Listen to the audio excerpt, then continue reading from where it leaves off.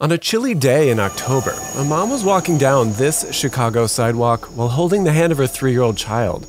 Lurking above them, 29 stories in the air, was a precarious and ultimately deadly situation.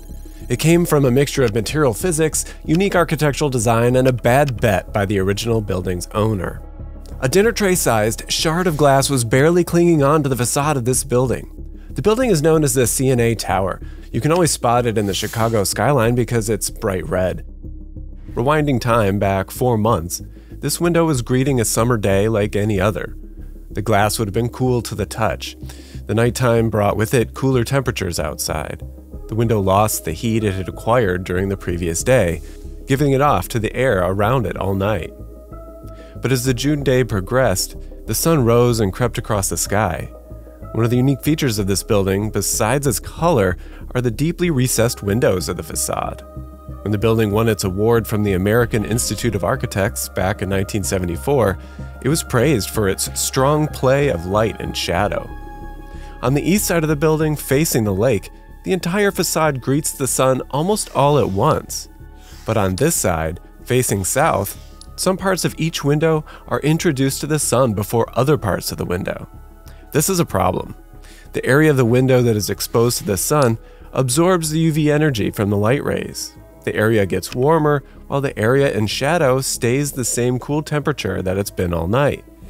Glass expands as it's heated, and when this happens unevenly within a single sheet, it develops internal stresses as some parts are trying to pull away from others. Eventually, the sheet of glass can no longer hold together, and it cracks.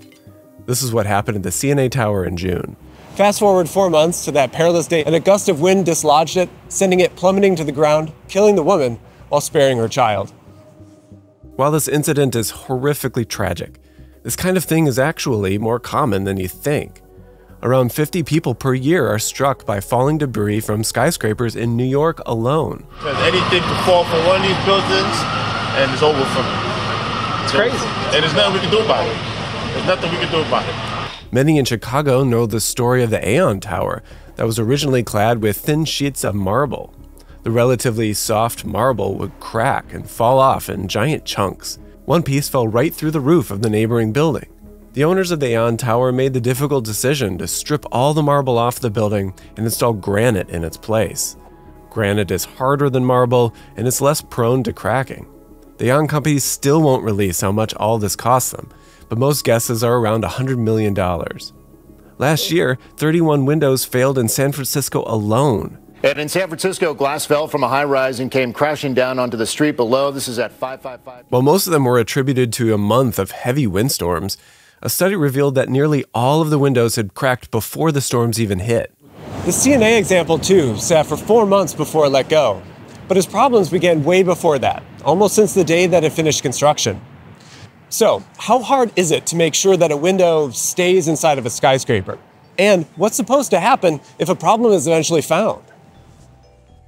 We already talked about the role of the sun in differential heating within the glass. Today, that kind of deep facade of the CNA Tower would likely be avoided, or a low-emissive film would be applied to prevent the glass from absorbing so much heat. These films help reflect the wavelengths of sunlight that lead to it absorbing the heat in the first place, so that mitigates the differential temperatures that could cause cracks. But wind is also a factor for breaking windows and then getting blown off the building. Even in a brand new tower, a window fell off just last year from one Chicago, and it nearly killed a man during a recent windstorm that saw wind speeds up to 65 miles per hour. Wind creates a lot of force, and that's mostly because the force generated by wind is applied over a broad area. The bigger the window, the greater the force that it has to resist. To calculate how much, architects and engineers, they have tools like Bernoulli's equation. It formulates with a few variables that account for things like air density and wind speed to arrive at an overall force that the window experiences. So a window that is experiencing 65 mile per hour winds is experiencing about 11 pounds per square foot. So an average window getting bombarded by wind might experience about 165 pounds overall of force. But that's not usually the problem. Bernoulli also helps us to understand that when wind hits a building directly, it creates a high-pressure area on the side that the wind is hitting. This is pretty intuitive because the air molecules are pushed against the building surface, creating this high-pressure zone. But what's not intuitive is that on the other side of the building, known as the leeward side, as well as along the sides of the building, the situation changes and becomes a little bit more complicated.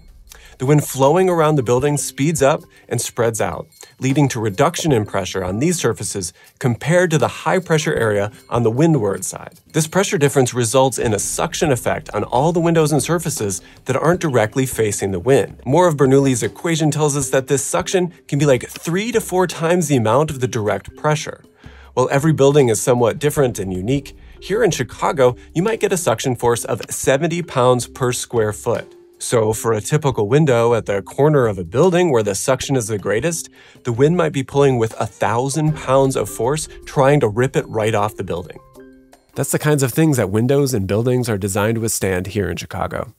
The American Society of Civil Engineers, or ASCE, provides guidelines through ASCE 7 called Minimum Design Loads for Buildings and Other Structures, which is the widely adopted standard. In order to best resist these kinds of forces, architects typically spec heat-strengthened glass in skyscrapers. This means that the glass is reheated after forming. It's heated to just below the melting point, and then it's allowed to cool relatively slowly. This means that the outer surface cools and hardens first, and this causes compressive forces inside of the glass that increase its overall strength. That's to about 2 times of what it would have been otherwise. Tempered glass, on the other hand, is when you accelerate the cooling process overall to create higher surface compression. And this is what you find in car windshields, for instance.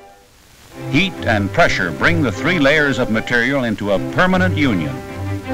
The process creates optical distortions in the glass, though, and that is not great for a skyscraper. When the glass eventually breaks in tempered glass, it does so in tiny little pieces, which sounds much more ideal, but this makes it actually much more likely to fall out of the window system when it breaks. Another option is laminated glass, which is made up of 2 or more sheets of glass that are bonded together with a layer of film in between. This film is usually polyvinyl butyrol, or PVB, or ethylene vinyl acetate, or EVA. This makes the glass much stronger and less likely to shatter. If the outer layer of the glass does break, the inner layers will hold it in place, preventing it from falling and causing injury. But this has problems in skyscrapers too. Moisture can seep into the interlayer material and cause the glass to discolor and become foggy over time. And laminated glass can become warped or bowed due to temperature changes or uneven pressure during the manufacturing process. Either way, a typical window in a skyscraper these days is made up of 2 6mm or 1/4 inch thick pieces of glass that are about 1/2 of an inch apart. The glass might be thicker in certain cases for added strength overall. The glass is usually held in place with a reinforced aluminum extruded frame, and then a rubbery gasket material. It holds the glass while also allowing for enough movement in the various parts of the glass and aluminum so that they don't impart any other forces upon one another. So those are the physical forces at play. But the situation here at the CNA Tower is much more complicated than just that. The level of tragedy only comes when people are making decisions that inaccurately balance cost and risk. So after the building is built, how its owners deal with problems and upkeep during its lifetime. Now might be a good time to mention that the owners of the building, CNA, is the 7th largest commercial insurer in the United States. It's in the business of weighing risk and cost. This is also where a lot of other set of equations begin to take over. The CNA Tower's problems began immediately after construction. About 100 windows cracked in the first year. The glass wasn't laminated or tempered. It wasn't even heat treated. But even though it didn't use the strongest glass options available, the specific causes of the cracking weren't immediately obvious. CNA sued all the parties that were involved with the installation of the windows and was awarded an undisclosed sum in 1975 in a settlement. At that point, CNA hired an outside engineering firm to assess the overall problem. The engineers made a number of recommendations, including limiting how low the blinds could go so they wouldn't trap heat up against the glass. CNA lawyers stated that this is all that could be done without the tremendous expense of replacing every window in the building. CNA decided that it just wasn't worth it to replace all the windows at that time. Not lowering the blinds all the way and other small adjustments worked until the 1990s when the glass began cracking again. This starts to beg the question, what laws are in place to ensure buildings are kept up and don't pose undue risk to the public? Well, here in Chicago, building owners are required to file a report every 2 years, and it's a self-report. So basically, the building owner has someone walk around outside the building with a pair of binoculars, and then they sign something that says there aren't any problems. Anyway, back to the 1990s when CNA windows were cracking again, and they hired another engineer. That engineer gave a list of options. You can either put a film over every single window. The film will hold the glass in place if it breaks, and then you'll have time to repair it. Or you can replace all your windows with heat-treated glass. The price difference for the two fixes is what you'd expect. The film is cheaper than replacing all 2,900 windows, about 10 times less. And guess which option CNA chose? They were halfway through putting up the film, and that mom was killed in October. The window that broke had the film applied. That's why it was able to stay in place for 4 whole months. It just wasn't repaired fast enough. The incident revealed a serious lapse of accountability on all sides. The city fined CNA $250,000, but that wasn't enough. In a civil suit brought on by the family of the mother, CNA agreed to an $18 million settlement. Also, they replaced all the windows. Every single building is a kind of prototype of sorts. Each one comes with its own set of physical, human, and financial variables that are being balanced against one another all the time. Today, much of the research and focus on keeping windows in their place has to do with the building's shape. Certain shapes and orientations can disrupt the patterns of wind, so they never build up to such intensities. This has to be done with simulators like wind tunnels or in software that accounts for all the variables of its design and its surroundings. There's also local codes and laws to consider here. Responsibility for problems at the outset of a building are usually pretty easy to identify and attribute blame to people. Was it a problem in the design or the product or how it was installed? New York has Local Law 11, officially known as the Facade Inspection Safety Program, or FISP. The law requires the owners of buildings taller than 6 stories to have their facades inspected every 5 years and to repair any unsafe conditions that they find. The law was enacted in 1980 after Grace Gold was killed by a falling concrete block. It's also why there's semi-permanent scaffold on almost every sidewalk in the city, because taking the scaffold down between every inspection is just too much work. In addition to being prototypes, buildings have a complex relationship to politics and the city at large. There are tons of laws that outline architect, engineer, and owner's responsibilities. But before incidents happen, it's often difficult to assess the risks that are associated with certain designs. But building owners and cities, they have a lot of responsibilities at a lot of different scales. And while laws can only do so much, that $18 million settlement has gone a long way to motivate them to make the right decisions here in Chicago. But it's certainly a tragedy that it took so much to get here. Right there where I was sitting was the site where the architect Frank Lloyd Wright proposed a design for an absolutely insane tower called the Illinois. It would have extended an entire mile into the sky. The design called for 18 million square feet of workspace for 100,000 people. And in my next video, we'll explore the work of Frank Lloyd Wright and how he became the kind of person that could dream up such incredible structures. That video is available to watch right now on the streaming platform Nebula. Honestly, without Nebula support, I wouldn't be able to provide you with such consistent, high-quality content like this.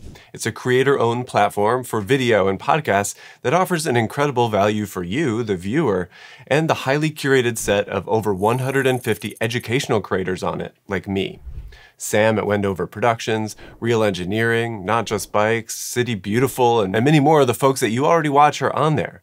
Nebula will be able to gain access to our regular videos early, just like my Frank Lloyd Wright video, but there's also exclusive content that you won't find anywhere else.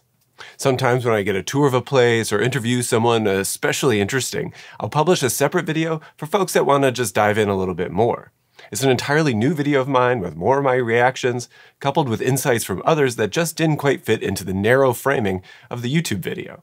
So there's explorations like the extended tour that I got of a unit in Marina City, or the deep dive of the history of Bilbao, Spain with my friend Iker Gil.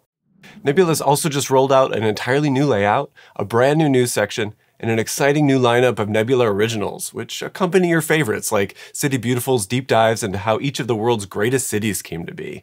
But who knows, maybe I'll get to have an original on there soon too. You can gain access to this world of amazing content simply by clicking the link on the screen, and it's also listed at the top of the description. From there, you can sign up in whatever way you'd like. The most economical is to choose the option that's $2.50 per month when you sign up for a year. Or if you really value this channel and want to show your absolute maximum amount of support, you can choose the lifetime option. That's like the angel investor tier. Either way though, you'll unlock the entire catalog of treasures of your favorite YouTubers. All the while, you'll be directly supporting this channel to share my takes on the buildings that structure our world. See you over there, and as always, thanks for watching.